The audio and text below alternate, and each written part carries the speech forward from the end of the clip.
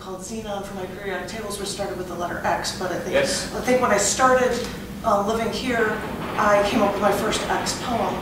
Ah. This first one I'm going to read, which is related to the theme, is my second X starting poem. So I'm going to read both of the X poems for this. Okay. So, just because I can. X-Files. X-Files. Actually, my third poem is called The Truth Is Out There, but it has nothing to do with the X-Files. Nothing at all. Other than the name, which you'd think, what? This one is called X-Raying Metal Under My Skin. Ah.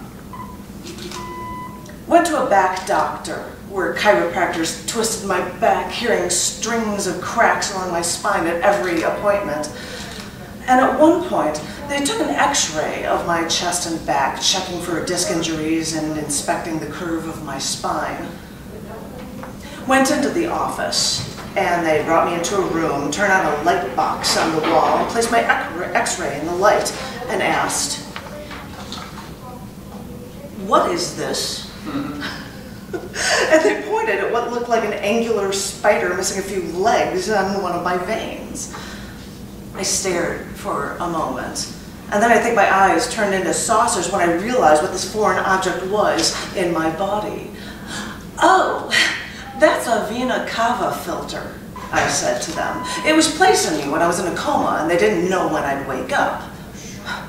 They looked at me for a second until I said, "I've always wondered what that thing looked like." And although it's metal in my vein that would vibrate, tear through the vein to my heart, and instantly kill me if I ever had an MRI scan, although this metal was placed in my vein without my consent when I was in a coma, despite this, I wanted this X-ray so I could feel some sort of connection to this invader. I know, it's only there to stop blood clots from traveling to my heart or lungs or brain that would kill me. I know it's only there to help, but this foreign object has taunted me for too many years now, planting seeds of distrust in the back of my mind.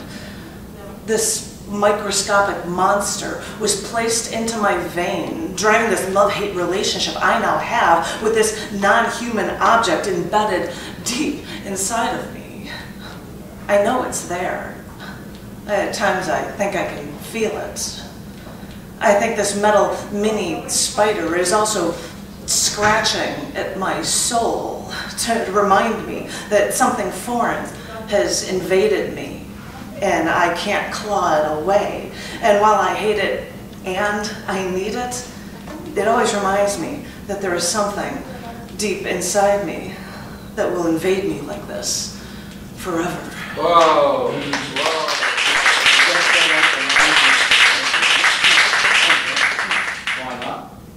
Yeah. What kind of metal it is. It's funny because now they put Vena Cava filters in people that don't react to MRIs, but mine done in '98, whatever metal they chose to use is something that I get. So I'm like, I have to tell people I have to have a medical bracelet, which is a big thing. It's like, no MRI, Vena Cava filter for this, and you know, because that would kill me if somebody said, "Oh, give her an MRI," and they'd kill me from it if they didn't know. Which might be one of the first things they would do too. So, and that's why I'm like, I must have this and put that in records anyway. So this is why I've got to think for it. Anyway, this one has nothing to do with the theme, but it's my other X-starting poem because it has X-rays, the first word in the title. This one is called X-Rays and Broken Hearts. Okay.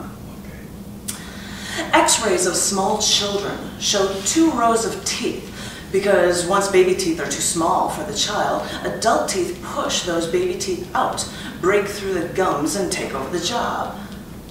And this is really remarkable. I mean, it's not like hair, which can always grow out. And even though skin is the largest human organ, it's not like shedding and growing more skin. It's not like cutting yourself and watching an organ heal. These are bones, because your body knows, before you're born, what you need in life. And I wonder why genetics hasn't figured out that we humans may need a new heart, a backup, after it's been broken too many times. Because after you've been fired and someone else watches you collect your belongings and escorts you out forever, or after you can't remember how many resumes, and even if you've been interviewed, they never call you back, or after you find one true love, well, that's when they move away to get away from you forever. or after your family dies and you're alone. After it feels like your heart is always about ready to break. It makes me wonder why genetics hasn't figured it out. We might need a backup. Our heart can only take so much. Yes!